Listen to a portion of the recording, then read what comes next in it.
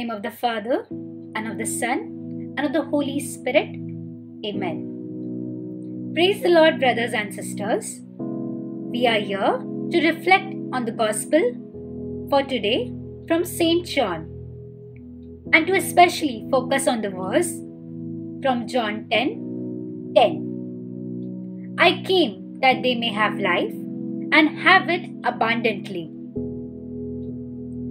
In today's Gospel, Jesus tells us the parable of the shepherd. In this parable, he portrays himself as the shepherd and we as his sheep. He further explains that the sheep follows the voice of the shepherd and enters the gate to find pasture. However, whoever does not enter the sheepfold by the gate but climbs through some other way can be stated and called as a thief or a robber.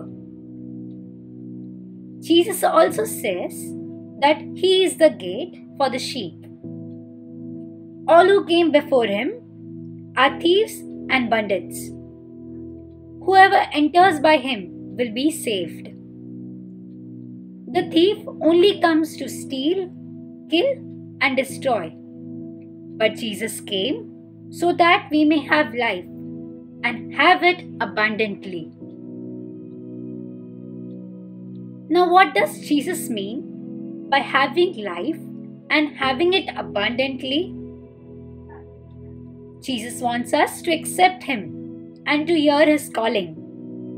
In this manner, we will be able to fulfill our mission on earth, that is, to love and serve God. By accepting Christ as our good shepherd, we are guaranteed to find pasture. For a sheep, this means sufficient food, safety from predators, and peaceful relationship with other sheep. Jesus promises life in abundance for those who live according to his will and accept him. Obviously, this life in abundance does not mean material wealth and success. The food, safety, and peace that he promises are spiritual, but no less real. As it is said in Matthew chapter 4, verse 4, "For man does not live on bread alone, but on every word that comes from the mouth of God." Let's reflect by asking ourselves, whether do I value what he values? Do I truly hunger for spiritual food? Do I hanker after superficial and vain matters that could never satisfy my soul? If we want to experience life at its fullest, we would ask, what would Jesus have me to do? How can I be more faithful to him? As we bring our lives into compliance with Jesus' will, he blesses us with abundant life. That does not necessarily mean health or wealth. It means abundance, which has more to do with what is in our hearts than what is in our hands. The joy our Lord wishes to pour into our heart can be received only if we permit our heart to be detached and emptied of whatever keeps me away from him. Even in this pandemic, we can answer Jesus' call and share his abundant life with others. Not only in material ways, but we can help them to grow in spiritual life as well. By sharing God's word with others, we can reduce their burden, thus helping them to increase their faith in Christ.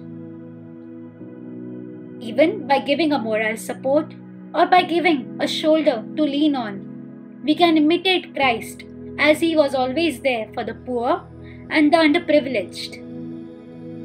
Thus they may find hope in Christ and will be able to strive through this situation in a better manner.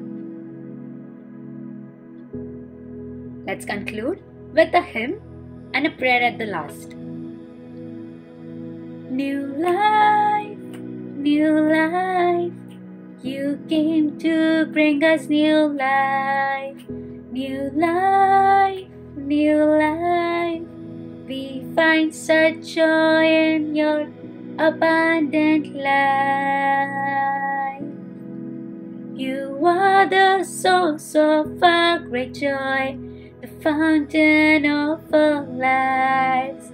You give us living water, you bid us come and reign. We come to you, we bless you, Lord, we glorify your name. We praise you, Lord, we worship you, we thank you for your gift of new life. We find such joy in your abundant life. Let's pray together. O Lord, thank you for reminding us of your great love. Help us to be the good sheep that hears your call, so that we too may be able to imitate you to fulfill our Christian duties. Help us, Lord, to receive your grace of abundant life that you have promised to us. Grant us the strength and courage to not get carried away by the worldly pleasures, but to live as the sheep that follows their master's voice. We make this prayer to Christ our Lord. Amen. I pray that you all may have a wonderful day. God bless. Thank you.